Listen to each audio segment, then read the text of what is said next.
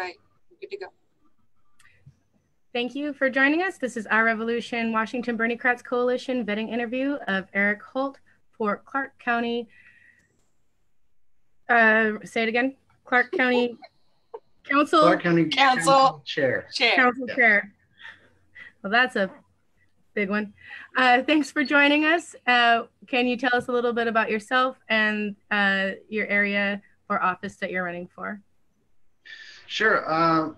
As you said, my name is Eric Holt. I'm running for the Clark County Council Chair, and I live in Hawkinson, Washington, which is a rural area of Clark County. I have a wife and 3 boys on a little 5-acre spot with a bunch of chickens, geese, dogs, cow, goats, and we grow a lot of our own food. And I'm running for the council because right now our council is 100% Republican, which, that's not to say that's something wrong. It's just saying that we're not getting fair representation for the Democrats and the progressives in the area, and we need a voice. We're tired of voting for the lesser of 2 evils. We want to vote for somebody who we do believe in.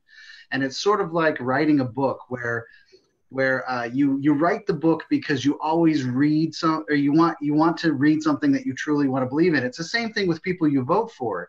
You finally end up being the candidate when you can't find that candidate that you truly believe in, that you resonate your core values with. And so my core values are progressive, and I'm the vice chair of the Washington State Progressive Caucus for the Western region. I was a delegate for Bernie Sanders. I ran in 2016 in a very conservative area against the incumbent Republican, and I got almost 40% of the vote. So there are a lot of really progressive voices in Clark County who want to be heard and they want to be represented. And I'm really excited to be in this position to do that. Well, that's wonderful. Thank you for joining us and for running. And then what are some, besides being completely Republican run, what are the challenges of the people in your district?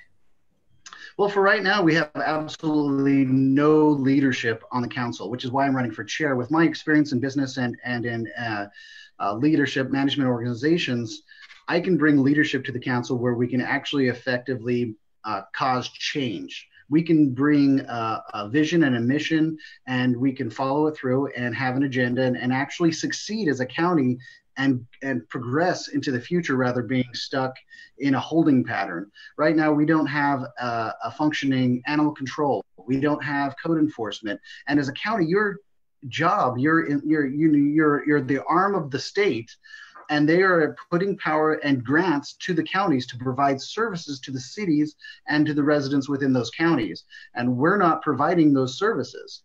And so we're failing as our job as a county. So the council's failing in their position.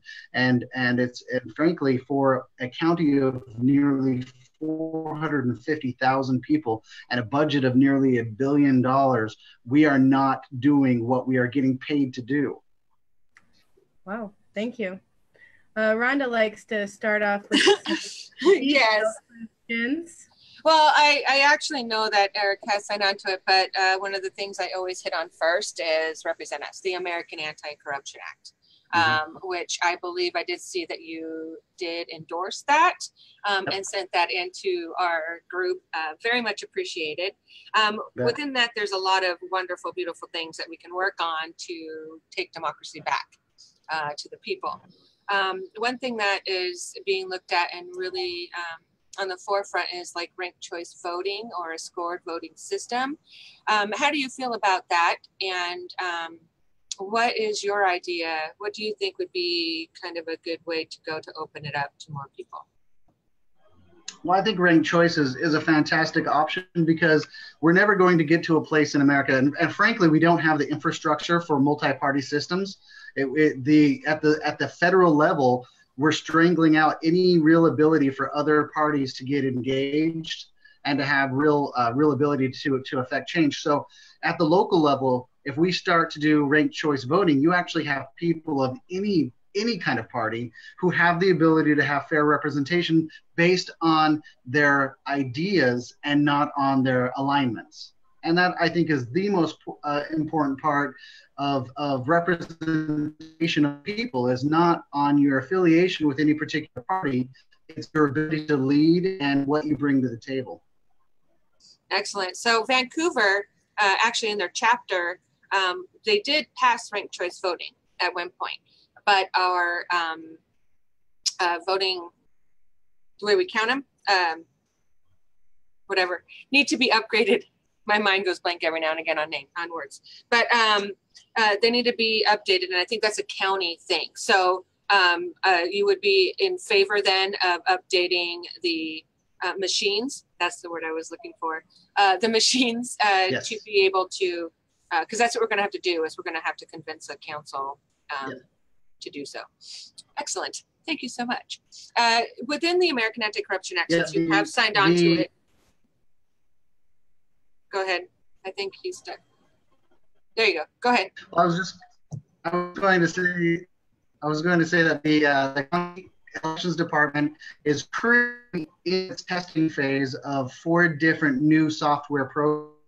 Volunteers come down to the elections office observers to look into that software. So I don't know if any of those contain the ability for ranked choice, but I sure hope so. And I think it's something we should probably look into. Absolutely. Thank you so much. And then within the American Anti-Corruption Act, when you looked it over, what really stood out that, like, yes, this is what I want to get behind? Anything in particular? Well, I mean everything.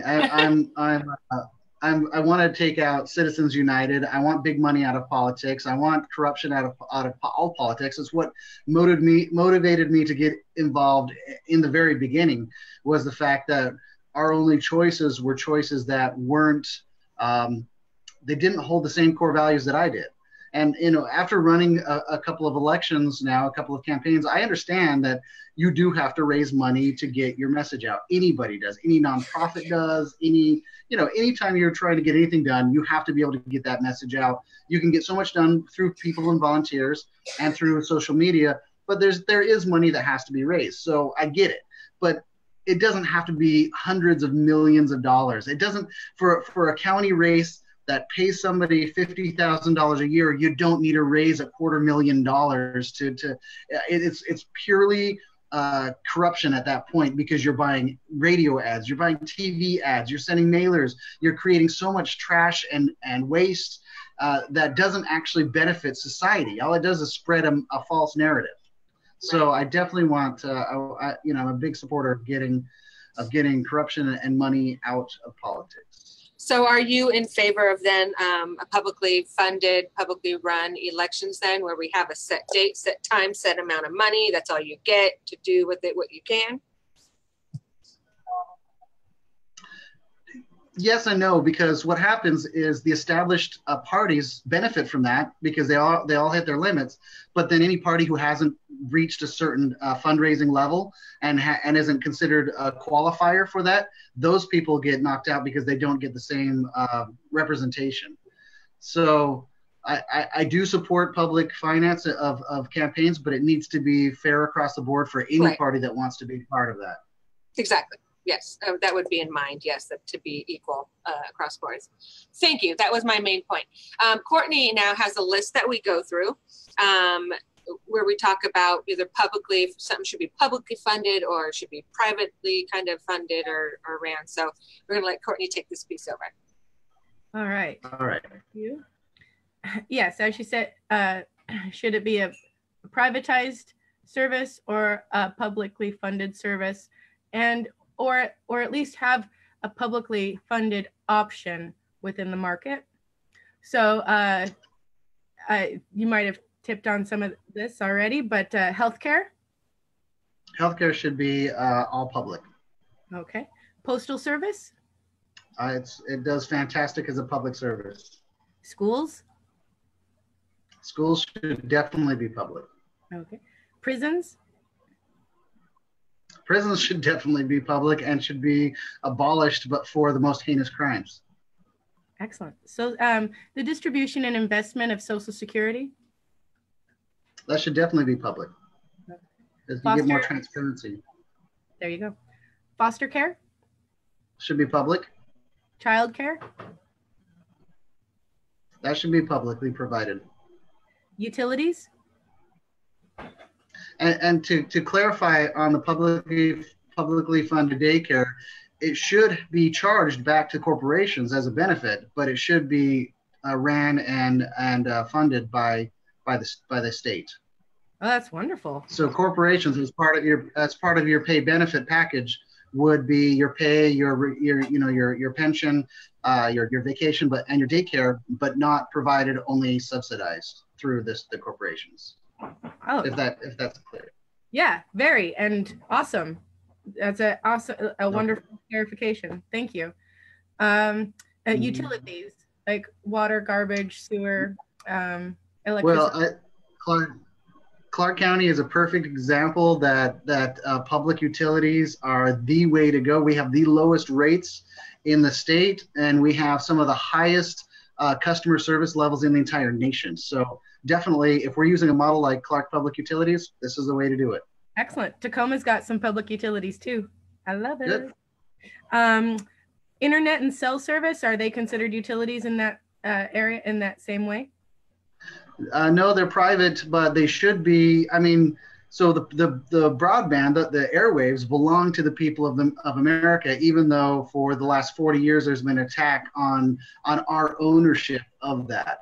And so as we continue to allow more and more expansion of broadband access and ISPs, we're losing that grasp and control as a people.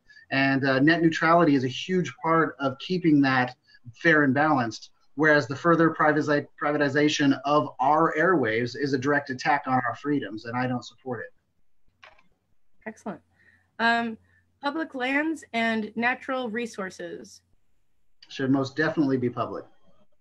Okay. Banks? Banks should definitely be public. I mean, if Washington opened a state bank and then all of the bonds and all of the local governments operated through that, we could actually lower the bond ratings and the taxes for the people who live here, because we'd be benefiting from our own investment, from investing in us as a people rather than corporations. Excellent. Mass transit, from buses and ferries, railways and airways? Definitely public, because you can do it so much more efficiently as an umbrella per service provider like a county does, than if you're a private company who is going to look at the cheapest rates, wages, looking at cutting benefits anytime they're not making the profit levels. I mean, if there was a nonprofit who wanted to provide service to some ways, like homeless shelters and whatnot, they're going to generally be subsidized through the government anyway. And so no matter what you do, as long as you've got it running efficiently, the government is going to provide a better access and a better, more fair and more equitable product. Excellent. Infrastructure. Infrastructure is definitely financed by the government. And when we do partner with people to build infrastructure, because you don't want to have a permanent force on standby to fix roads or to build a bridge and then lay them off until the next one's needed. So you want to contract with companies who are efficient and able to do that, and they do it full time. But you want to make sure that when you do, you protect rights of the workers and make sure it's good paid union work, and that because you're going to get a better quality of work when you use union workers. And so I think that I see that as a collaboration between private and public. Excellent. And then military and its associated industrial complex. Well, I think that military, I am deeply grateful for all the service members who go into the service and serve our country together. But I think our military industrial complex is incredibly bloated, and we do not need to be the world police. We don't need to be 12 times larger than the next investing company or country. And so I think if we were to take a huge portion of what we bloat into our defense system and reinvest it into education and healthcare and just every other thing that we could be spending that money on, we would be in a world where you don't need to police the world. Lovely. And the Veterans Administration. The Veterans Administration is a great it's a great service provided by the United States for our veterans, and it should stay as such. Excellent. Scientific Although funding. Sorry, go ahead. If I could clarify, though, I would like to see the VA and Medicaid and Medicare all wrapped into one universal health care provided service so that all people get the same level of care that our congressmen and senators do, and the people who have served our country. If we did it properly, we could run it at probably a $200 billion a year less than what we're currently spending just on Medicaid and VA, just by changing the infrastructure and taking the private entities out of it. Wonderful. And then scientific funding. Do you think the government? Oh, definitely. Definitely, because once you put into well, so it's split. It depends on who is running the government. Because if you have people who are anti-science running the government, they're going to defund the programs they don't like, and they're not going to, and they're only going to fund the things that sustain their belief system.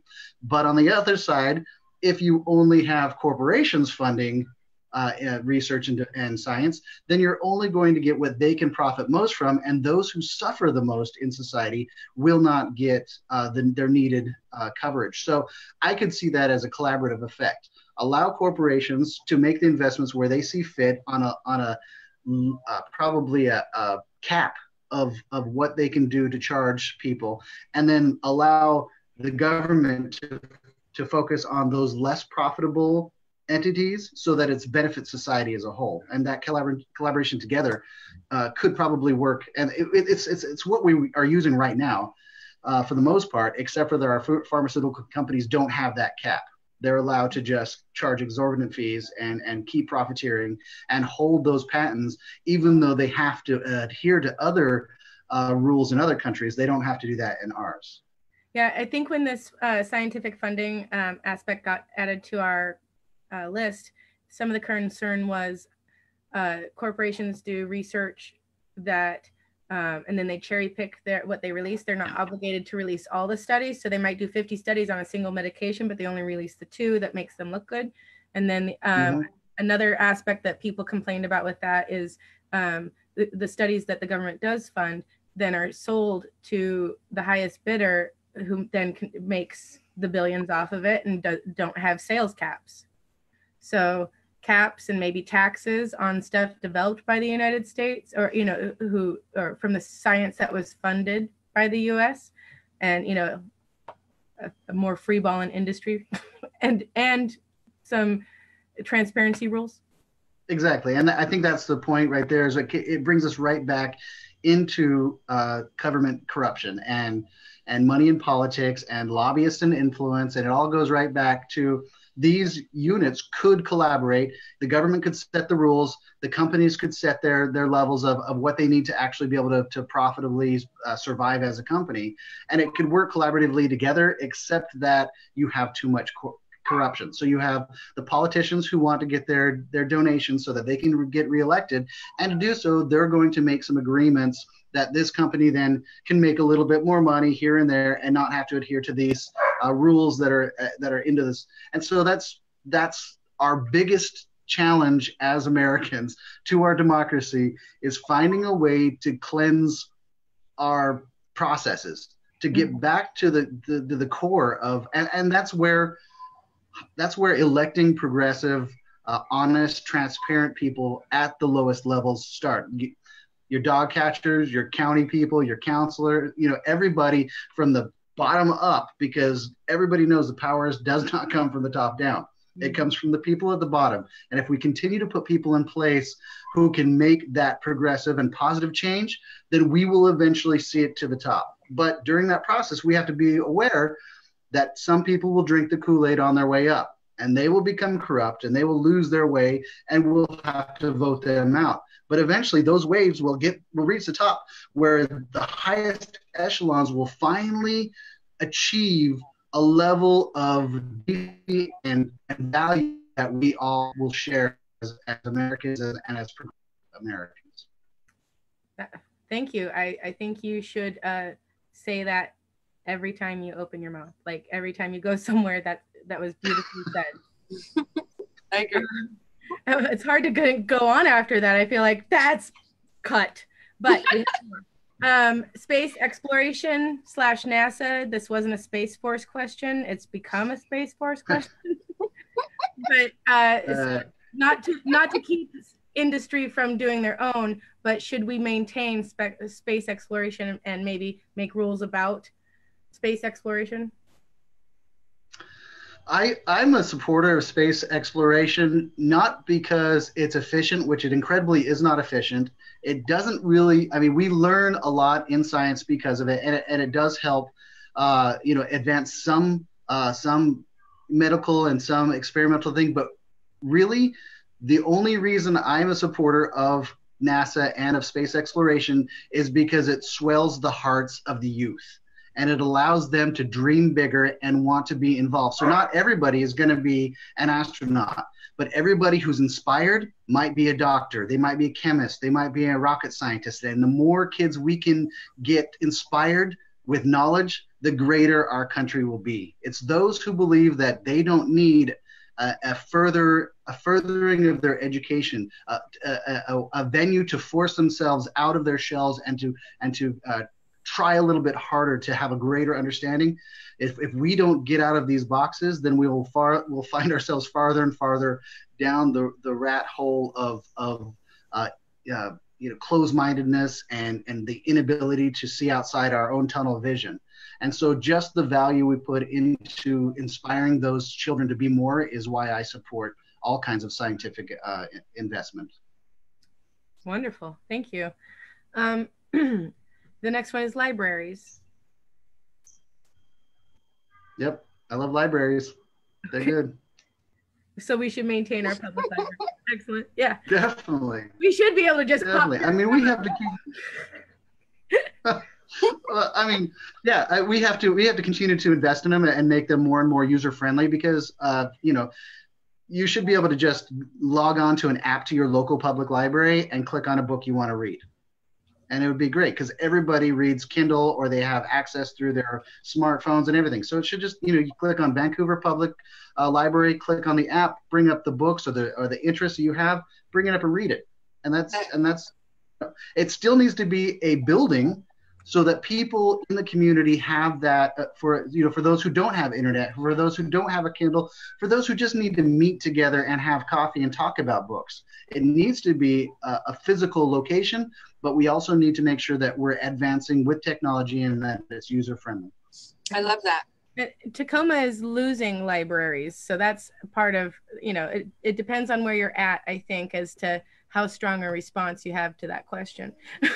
Well, earlier we had a candidate who that's where they do all their main stuff. I mean, they're rural as well. That's like their community center. Yeah, it's the only place with a meeting room. Mm-hmm. Well, and the paranoid guy inside me says, well, what happens when technology is destroyed by some kind of internet bug? Yep. And we have our physical books? That's right. Who holds those? Is it going to be like Alexandria? We lose all of our knowledge and so we're left behind another 1,000 years? Oh, you just tapped on like the most heartbreak I have over any historic historic event. I think the most tragic thing in history is the burning of the library in Alexandria. So thank you, sir. Yeah. I wish I could vote for you. But next on our list is community housing, especially for those who are in need or people who are aging out of the homes they've owned and need different accommodations, privatized, socialized combos. Yep. Clark County has a commission on aging, and one of the things that they really are focused on is aging in place and helping people who are getting taxed out of their houses because their house, when they bought it, was $50,000, and now it's $550,000 in assessed value. So their taxes are more than they've made and way more than their retirement. So that's one aspect that they're looking into. Another one is just aging in place and then being able to utilize the house that they have. So it was 2 stories when they bought it. Now they can't walk so good, so they've got to be able to modify the home so they can stay where they're comfortable and not have to move somewhere else. And then the other part of it is the infrastructure to be able to get from a rural home to the doctors in without taking 3 cabs, 2 buses, and a Uber to get there. So, and those are all the aspects that Clark County is looking at right now with the Commission on Aging, and those are the recommendations that come to the council for a vote, an advisory vote, or to set ordinances. And I don't believe that the people that we have in place right now have as much value on our elders as they do on the real estate agents. Oh, yeah. I feel like the challenge in Tacoma, when we talk about housing solutions for our homelessness problem, we've got realtors who are like leading the charge. And I question having profit makers involved with the decision makings of people who are in need of service. So, all right, I'll get off the soapbox. You already spoke about elections, right? Mm-hmm. Yeah. And then legal services beyond a public defender.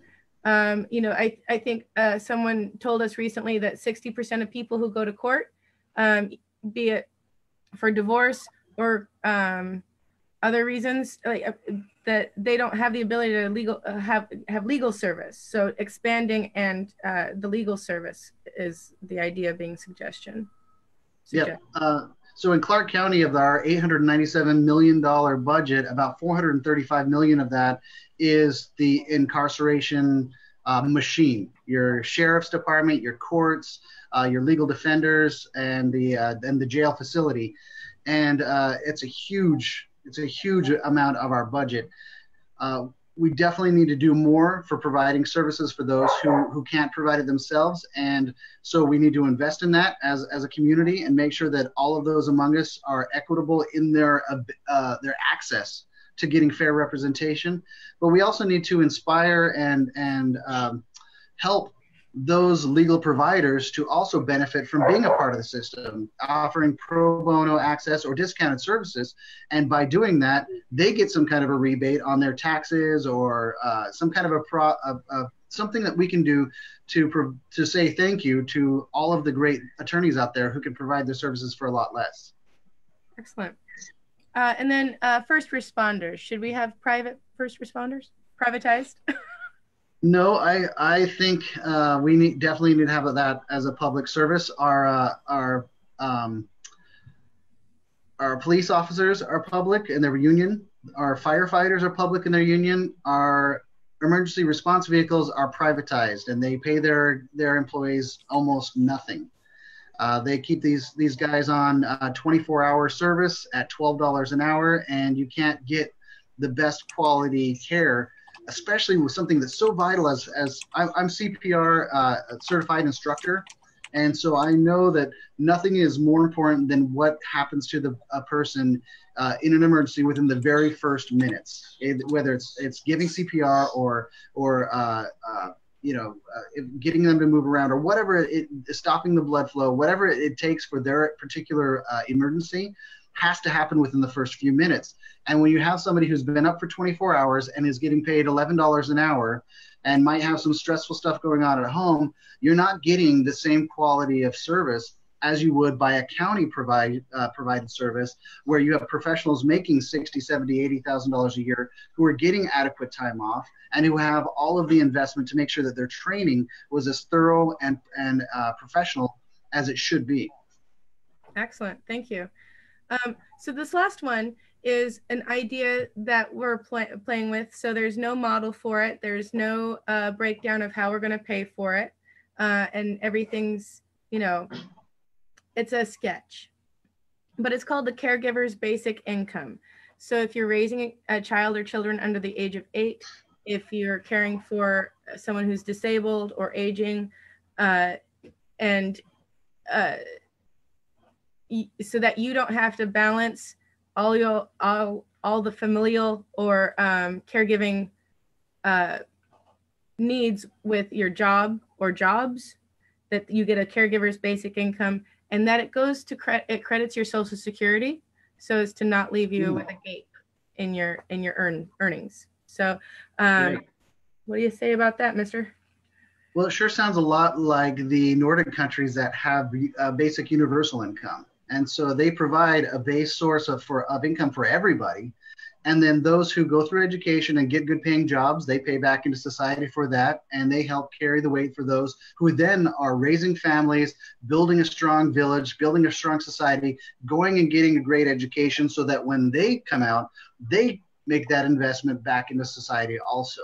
And I think it's a fantastic idea. I don't think it encourages people just to sit around and not doing anything because there's requirements. You can't just sit home. You've got to be going to school. You've got to be raising a family, or you've got to have a serious disability that doesn't allow you to participate. So, I think it's fantastic. I think it's the way you build the great society is by investing in the least among us to lift them, because when they rise, we all rise together.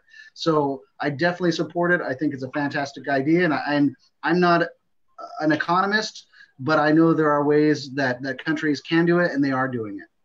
Excellent. Thank you. And so that concludes the list. But I do have a question regarding Clark County. So usually elections are staggered, so not all, 7 members of the council are up. But so how many are up for election? 5? Ooh, that's a big year. We have 5 total. Oh, you have 5, not 5 are up for election. Okay. Correct. And then are there any other progressive challengers? No. To anybody else for election? No. Oh. So we have you'll 5. be alone. All right. I'm sorry. I lost my internet today for the entire community. We don't have internet today, so I'm just accessing off my phone. So it's a little bit shaky, but so we have 5 seats total on our council. We have 4 districts that are represented by an elected member, and then we have the chair, which is an at-large position that I'm running for. Right now, we have 3 of the 5 seats that are up: District 1, District 2, and the at-large chair. In District 1, we have 2 Democrats and a Republican and maybe somebody else, and I'm not sure if they were like a social workers party, or I wouldn't want to say working families party. I can't remember exactly who they are, but I haven't talked to them, so they haven't come into any community events. They haven't shown up to anything. District 2 has 2 Republicans running, and then the chair seat that I'm running for has 4 people running total. One of them is a very, very right-wing Trump supporter. One of it is a moderate to right conservative Trump supporter. There's me, and then there is a lady who I'm not sure what her claim is, that she's a Blue Dog Democrat. But you're welcome to look her up. Christy Stanley is her name. She owns cannabis stores throughout Washington. She's a really nice lady.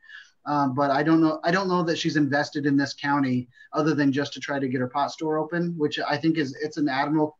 I support lifting the moratorium on cannabis, so I get where she's coming from. I think it's great, and I would support her in that. And that's who's in the race. So right now, all of our numbers look fantastic. We're raising money really well. Definitely not keeping up with those Republicans, but I'm not expecting to, because we've got the people power who will get us through the primary. But it's been really exciting, and I'm really excited for these next 20 days to get through the primary. Excellent. Well, thank you. Yeah, I'm not sure if you guys are aware, but Clark County, the unincorporated, is it just unincorporated that's not able to sell marijuana, or is it it's unincorporated, right? Unincorporated. Not able to. So there's only specific areas in some cities that are able to have stores. So it's been a big fight within the area. So just to let you guys know about that. Especially, just to clarify, Clark County is the highest revenue source for taxes on cannabis in the entire state of Washington. And the county of Clark is not getting any of that. It's all going to the cities. So it's completely, when we're coming up against a budget shortfall in the next few years on we're gonna have to cut services, we're gonna have to cut benefits.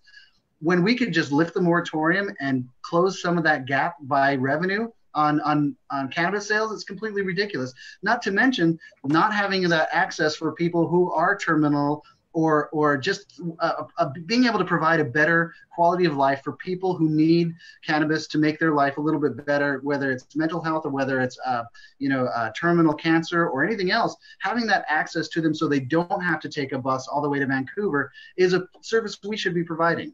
So I mean, there's a more aspect, and the biggest thing is the people of Washington voted for it overwhelmingly to legalize cannabis retail sales. Why are we holding it back as a county? We look a little backwards, and it's kind of embarrassing. It really is, especially the revenue that we could be bringing in. It's really insane. Tyler, are you available to talk, or are you just listening in? If he's able to talk, he'll pop right in. All right, we'll wait for him to stick in because I wanted to have him talk about, or have him present for one of the discussions. Oh, there he is. So in your, so we're going to be talking about article the first real quick. Eric does know about it, but he's saying that he supports it, but he says it would need to be ratified first. And this is where I wanted you to come in because it has been ratified. It's just in the Supreme Court's fighting that now. So I just want to know if you wanted to speak on anything like that, Tyler, or not, while we have you.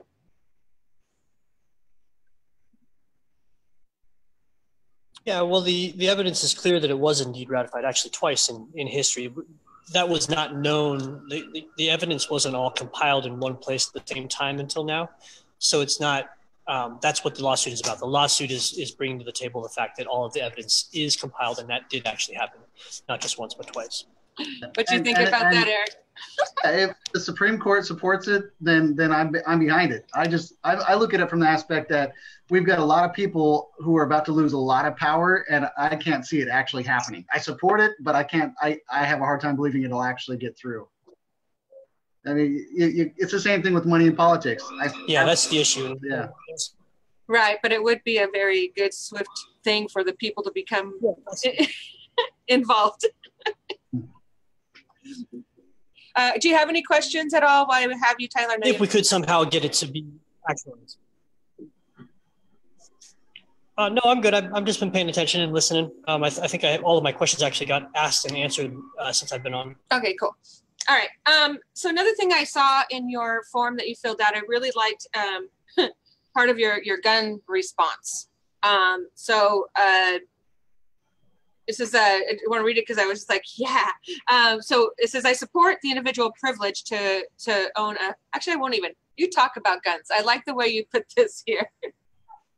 And and how people are armed.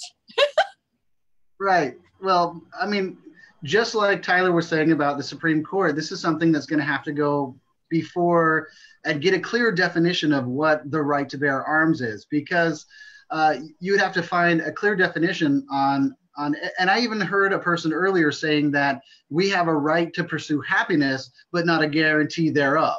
So we have a right to bear arms, but not the guarantee thereof, if they want to twist it that way. It was a conservative person who used that to say that we shouldn't be getting healthcare, that we should not be getting education, that we should not be getting all of this stuff, that you should have access to it, but it is not guaranteed. I put the same argument on guns. You should have access to them, but that right is not guaranteed. It's a privilege, and it should be treated as such. What I liked in one of your last pieces here, the terms arms need to be clarified. As I see the freedom of all Americans to vote as a right of the people to keep and bear arms. An educated American is armed with knowledge. Therefore, we all have a right to university education, no matter what the ability to pay for it. I just like the way that you brought those two together. If you want to write for that, we have a right to knowledge as well. So yeah. I just thought that was great. Thanks. And then down in Clark County, I know that, and I know you're a big advocate, you've been very verbal about it, about our marginalized communities and things like that. And it's been gearing up even more and more there, and more white supremacy and stuff. Can you kind of go into that and how you think that as a county councilor, you can maybe help shape some changes in that in a better direction? Well, I mean, frankly, nationalism and patriotism are two completely different spectrums of being an American. And I'm all for people who want to wave the flag and love America and serve our country. all the more power to you. I think it's fantastic to be a participant in the democracy in any format you want. But once you start engaging in hate practices and you're engaging in nationalism, where you start to become blind to the realities of our history and start to try to force that nationalism down other people's throat, that's where you are crossing that line into what is not acceptable in our society. And patriotic Americans are those of us who are willing to challenge our government and willing to challenge our elected officials, even when they're in our own party. That's a patriot, somebody who will stand up and challenge the status quo, because it is not equitable for everybody in those marginalized situations. A nationalist is somebody who believes that we can do no wrong, that we never have done any wrong, and that there are some of us who are destined to be better than others. And that's something that has to be stamped out. It is not an acceptable part of our freedoms. It is not protected under the First Amendment. And we need to make sure that we do everything we can to make sure that everyone has a voice when that voice speaks well of all. Thank you. Does anybody else have any questions for keep going? No, it's good. One thing I always like to ask everybody is, because I like to see how involved they are in their community. And I've seen you out there, but not everybody has. So you want to talk about just kind of different things that you've done within your community, any volunteer work or anything that, stands out? I mean, we do what we can with our boys are in Boy Scouts, so we volunteer to help clean up parks and stuff like that. I've been a Freemason for many, many years, so we volunteer to donate. And the Shriners are one of the largest philanthropic organizations of child healthcare, providing hospitals, nonprofit access for children. And then just being, my wife is a big supporter of trails and of wolf conservancy. So we do our share of we can always do more. And that's what running for office is for me, is trying to provide more of a fair access for those who don't have access or the voice that the wealthy do on our commissions. Beautiful, thank you. Okay, so finally, we're going to have you go ahead and state your name again, what position you're running for, any good. Oh, Courtney, did you have your hand raised? Yeah. No, oh no, I'm good. No, go ahead, ask a question. Sorry. We haven't gotten there yet, so you jumped in just in time. Okay. All right. Well, you have a farm, as I understand, and I was wondering if you were familiar with permaculture, and if you utilize any non-traditional in the sense of American agriculture, but maybe traditional in the sense of how farming has been done over time. Any, Right. What techniques do you use? Well, we have a non-conventional farm here. We're not rated because we didn't pay the fee, so we're not rated organic, but we don't add anything unnatural. The only fertilizer that goes on our garden is from our cow and goats and chickens. But as far as permaculture, my wife is a certified permaculture design from Oregon State University. So we catch water. We are working on expanding our solar power.